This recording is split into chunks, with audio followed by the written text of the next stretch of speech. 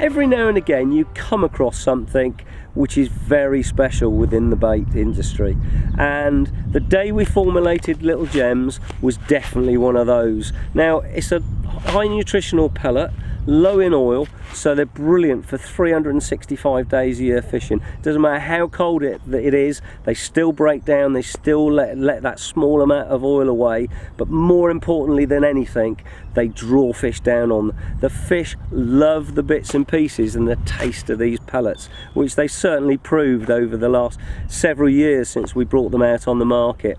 Now, originally we produced them in just a 2.3 mil. And what a phenomenal success they've been. Superb for your little tiny funnel web bags, and also solid bag fishing. You know, a lot of people going out now and just literally just fishing solid bags. Now, the big problem with solid bags is you want to get them as tight as you possibly can.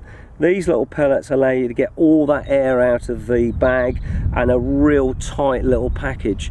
Now, fish just love the taste of these pellets. They seem to stop them in their tracks, and they gotta go down and start hoofing through them. We now use them in bags, in sticks, as a main base of a spod mix, you know, because they do soak in and draw in all those particle taste which you're putting into your spod mix.